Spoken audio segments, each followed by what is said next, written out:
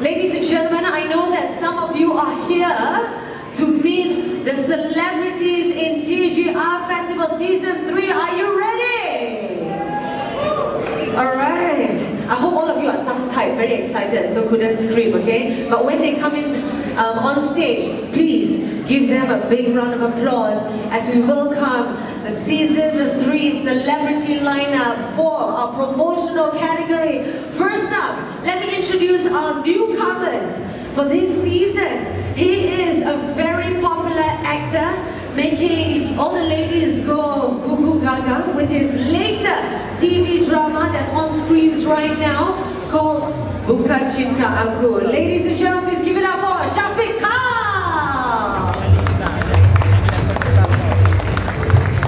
There we go, what a handsome lad.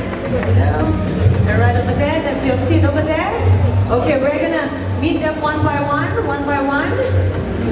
Okay, and next up we have a very beautiful lady, an up-and-coming actress, as well as a very popular TV host and presenter. Give it up for Ain Edruce! Oh my gosh, so beautiful. Let's stop here, say hi to everybody. There we go, alright. That is your hot seat over here. Alright, and the following eight, you would have seen them in the previous season. First up, give it up for Nabila Razali.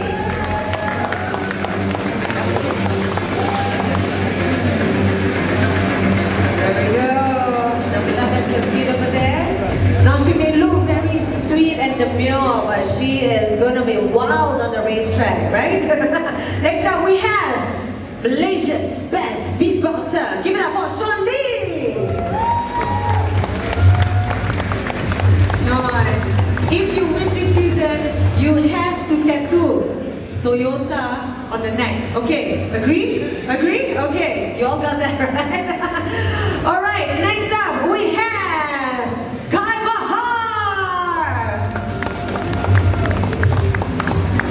There we go. Hi, I'm Kava. Alright, right over there. Alright, another familiar face, Jana Nick.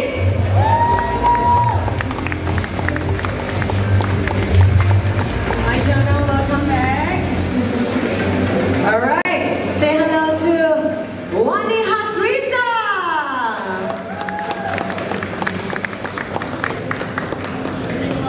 There we go. Hello Wani. Over there. Alright, next up we have Shukri Yahya.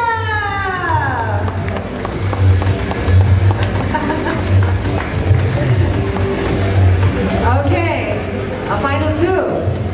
Give it up for the puppy man, Nabil Ahmad.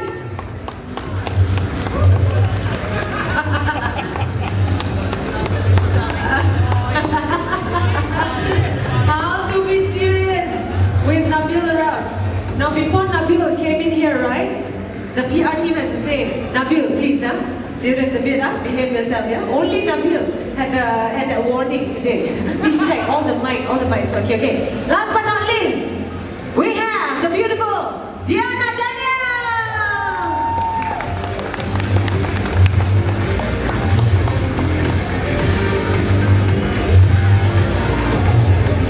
That is your hot seat over there. Alright, ladies and gentlemen, these are your 10 celebrity racers who will be battling it out at Season 3 of TGR Festival. Now, before we have a photo opportunity, of course, let's get to know them a little bit better, one by one, starting with our Season 2 overall champion, Diana Daniel! How was that sound again? The day that she won, I was a bit sick. Oh, thank you for giving chance. Thank you. Such a kind man. But I won the day before. Oh. Okay. I love it. The battle has begun before the race. I love it. Okay, Diana, firstly, congratulations on winning the overall championship for the promotional category. You not only won, but you're also the first ever female driver to be crowned champion in a TGR festival. I mean, that is an amazing feat, I must say. And also added pressure for this year. First of all, I just want to say thank you so much, Toyota, for including me in season 3. I have been looking forward. I have been training myself to go against this one right here. And I just want to say thank you to the crew, the instructors, and everybody who, and of course you lah, for giving me all the tips. Without you, I wouldn't have, you know. You also give tips. Can I please give my speech? You also. Not everybody wants you to hit. You also try to hit me, no? No. She's amazing. But anyway, thank you so much. And I just want to say, for season 2, it was tough to go against Nabil, to go against Jana, and all of my other racer friends on season 2. I had to strategize so many things in order to get in front, and I won just by a marginal of like 6 points. So it wasn't such a great, you know, me passing everything. I think it's just a matter of whether you want it or not. So I wanted, and I wanted so bad that I'm willing to sacrifice everything to just get what I really want in my life. Because I have to work hard now, and I want to enjoy, you know, the reaps of it at the end of the day when I'm older. So yeah, bersenang-senang nanti, bersusah-susah sekarang, right? There we go, spoken like a true champion! Okay, next we have Shukri Yahya. Okay, firstly Shukri, tanya kerana kembali sekali lagi untuk musim ketiga. So musim pertama, very exciting lah, I must say. Dan musim kedua, masih dinaik taraf untuk beraksi dalam kategori sporting. Dan musim ketiga, just like Sean, you're back here again for the promotional category. So, boleh Shukri mengimbas semula cabaran musim kedua dan apa yang peminat boleh harapkan dari Shukri pada musim ini? Pada musim kedua saya dinaik taraf untuk race dengan sporting class dan sporting class. So itu peluang saya yang Toyota bagi untuk saya lebih tambahkan pengalaman dan tambah di season 2. So thanks to Toyota juga sebab bagi saya peluang untuk season 3 dan bagi support untuk saya bawa ke season 3 dan mungkin untuk saya kongsi experience yang saya ambil pada season 2 untuk share pada kawan-kawan di promotion. So you not share the experience, not keep the experience and then win semua? Yeah. No. Sportsmanship, oh my gosh, but there can only be one winner. So kalau ada satu juara je, who do you think will be the winner for this year, honestly? It's okay, it's okay. It doesn't have to be I rasa semua orang boleh jadi winner sebab semua ada pengalaman. This is why they are champions, you know. Because if me, I say no, I win, and then I keep on the secret. But well done. Mampukah Shukri membuat sebarang kejutan untuk musim ini? Untuk pengetahuan semua, saya kalau dia kalah, jangan satu kejutan.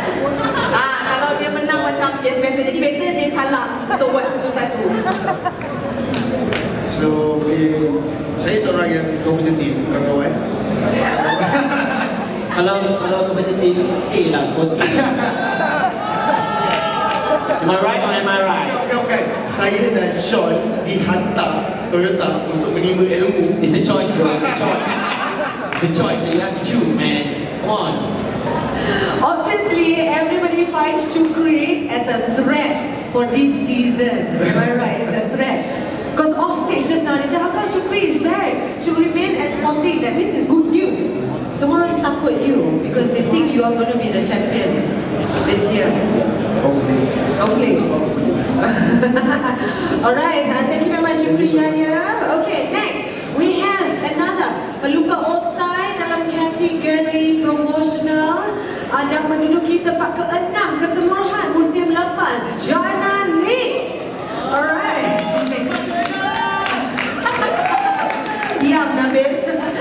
So, apa perasaan Jana apabila menerima panggilan untuk compete sekali lagi untuk season 3? Of course lah, I nak thank Toyota sebab bagi I chance untuk macam prove dekat semua orang yang I boleh jadi a better racer. Oh gitu.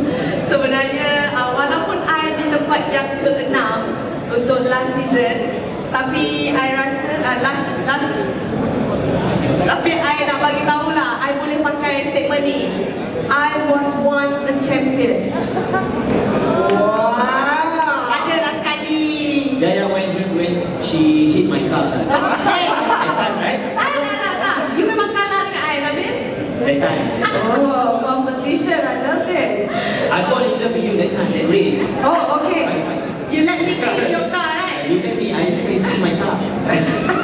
Okay guys, our reporters got banyak to report about this today, about kissing car, kissing all.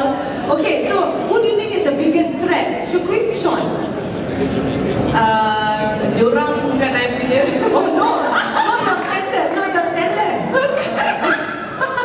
I kena mengaku lah, I punya weakness kan. So, I tak nampak ni 3 orang ni dalam I punya kategori. Even we're in the same class.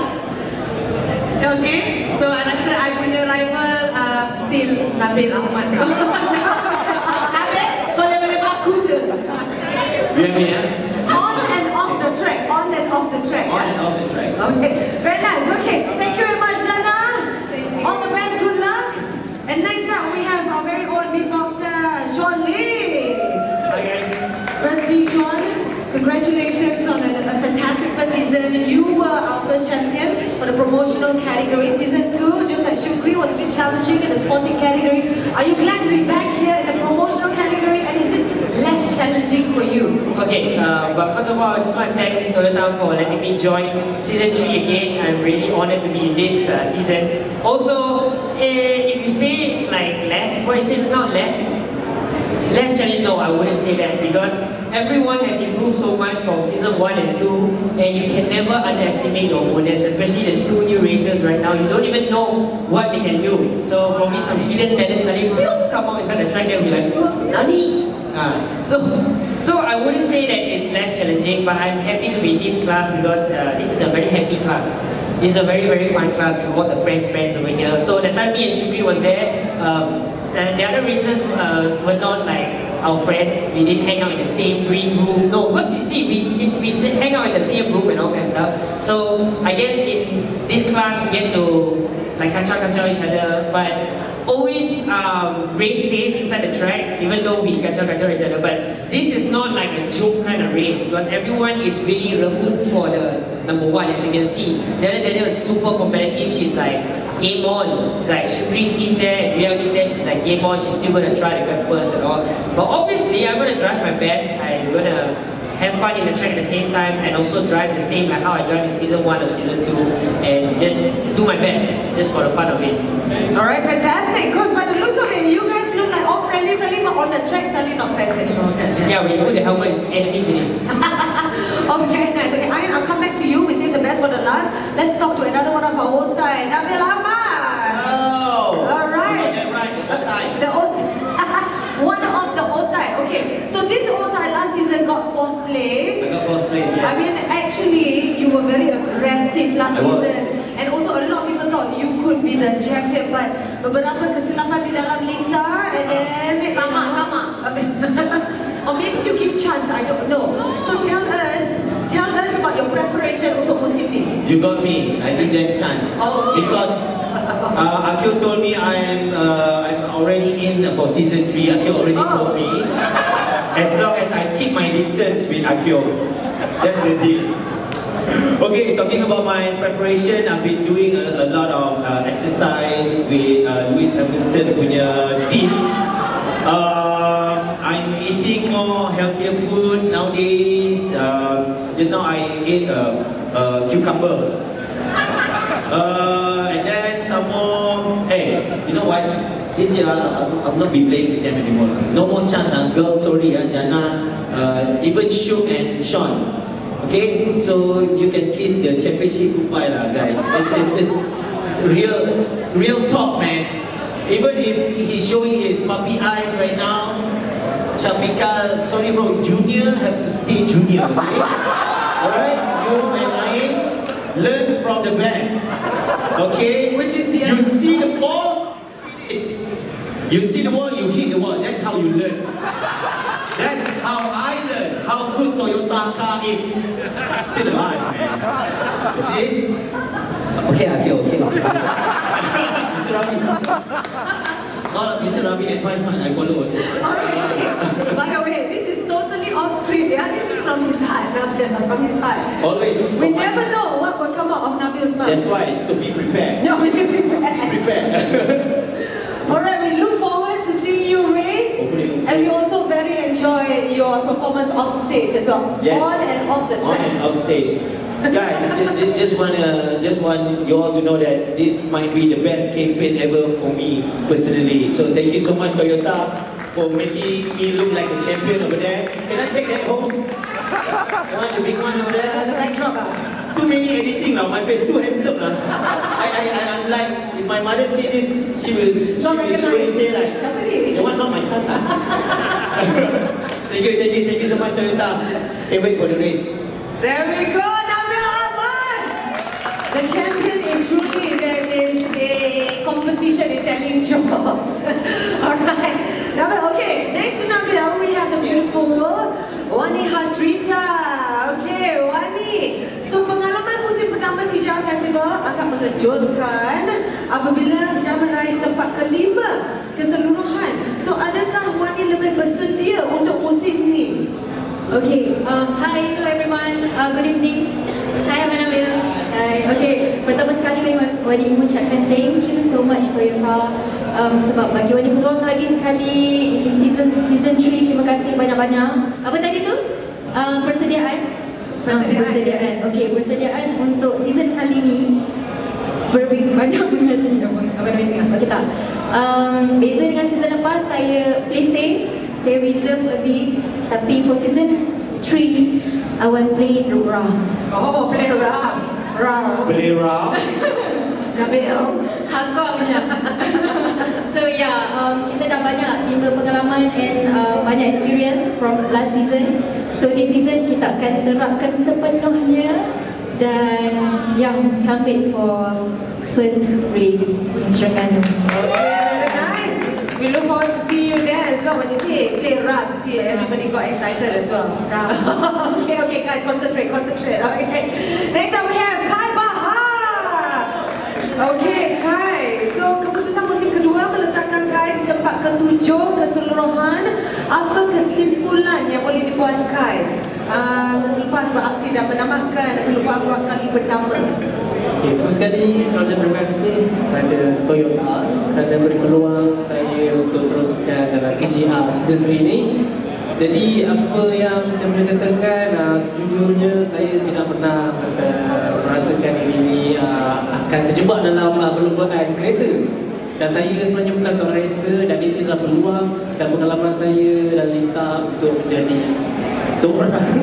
seorang Berlumba dan sedikit sebanyak orang kata belajar dari kesilapan yang pernah dibuat, dan saya rasa ini adalah sekolah untuk saya belajar untuk terus hadapan dan perbaiki kesilapan dari masa ke semasa sepanjang 8 race yang ada. Jadi saya ambil peluang ni sebaik mungkin dan ini kali kedua dan season 3 saya masuk balik dalam TGR dan ucap terima kasih sekali kepada Toyota dan saya akan meet dengan kawan saya dan agak tenggelam lah bila Sean dengan shoot masa kita. Jadi benda tu saya rasa akan memberi impak pada kawan kami semua untuk kata berlumba secara sihat. Okay, semoga berjaya. Well done, Kai. Wah, shoot dengan Sean, you have mentioned, every racer will mention you guys. That means you guys are the two to beat this season. Okay, also I heard there is a fridge magnet from last season. Who is the fridge magnet? Was it a nickname? Siapa tu fridge magnet? I believe it's a wall magnet. Oh, wall magnet! Wall magnet! Why did they call you wall magnet? Okay, I will explain that later, but before that, I'm so happy and so excited to be part of the family of Toyota family for season 3. Thank you so much, Toyota. So, about this wall magnet dah ambil gelak ke? Okay, walaupun orang panggil Bella wall magnet, but this season Macam Wali dia kata nak play rough. Okay, cool, alright. Nabil pun macam teaser championship goodbye to those two kan. Tapi Bismillah kali ni I'm just gonna go relax, study yang kesalahan yang lepas. So kali ni what I'm trying to show to people, orang luar sana, is the way you drive the car safely tapi still winning the first place. Macam tu. Tak ada dah wall banging tu, tak ada dah wall magnet tu. Janganlah bawa malu. Because apa-apa pun, langgar ke, langgar sini pun, I'm still here, still alive kan? Abang Nabil? Still alive. So thank you to Toyota. Can't wait to be in the first race, and thank you so much again for everyone for being here. Thank you so much. Alright, thank you very much. No more wall magnet, yeah? Okay, next up we have a new face, Syafiq. Okay, hi. Hey, newbie also can be a threat, okay, Nabil. Right, that's right. Okay, so Syafiq, tell us about your passion for car, because you know from what I hear, Syafiq memang suka kereta dengan motor sports, right? Ada motor, ada kereta, lebih ada macam high fashion, motor sport. Okay. Tapi first, saya nak cakap terima kasih Toyota bagi peluang untuk terlibat dalam Toyota campaign ni. And then I sebaris dengan selebriti yang ada dekat sini. So terima kasih mengalu-alukan saya semua selebriti kat sini. Terima kasih. Dan saya sekarang ni saya first newcomers kan. So saya tengok perangai abang-abang kita, perangai kakak-kakak kita kat sini. And then saya start first race. Dan saya tak habis training lagi. The experience dalam saya training tu banyak juga saya belajar. Pasal rushing, pasal consistent, pasal pressure. So banyak lagi saya kena belajar pasal ni. Okay, so in your opinion, siapakah saingan utama you for this season? Who is your biggest threat, biggest competition? Oh, okay. So bila saya masuk dalam ni, kita ada berapa orang? 10 orang. Yeah. So saya rasa dengan Akio also competition, it's me. Oh, wow, good answer. I tak expect. Nabil's face. Biggest competition is you. Yeah, actually, that's true. How about number two? Number two competition? Number 2 is me. Oh, okay. You and only one person this race. Because dia nak juara seorang je kan. So kita seorang juara je lah. Very good answer, Syafiq. Alright, our final contestant that we'd like to talk to, also a newcomer, a force to be reckoned with, Ain Edruce. Hello, hi. Okay, Ain, apa yang sedang bermain di dalam fikiran Ain sekarang? I feel so small around them. Rasa macam, rasa macam nervous. Tengok orang ni macam nervous dan semua macam They experience. purposely want to get into your head, so jangan nervous. They want to do that. That's right. So you pretend je, macam Okay, itulah dari tadi idea. Dia ikut Syafiq tengok I, Syafiq tengok I, tengok dia. Macam tu je.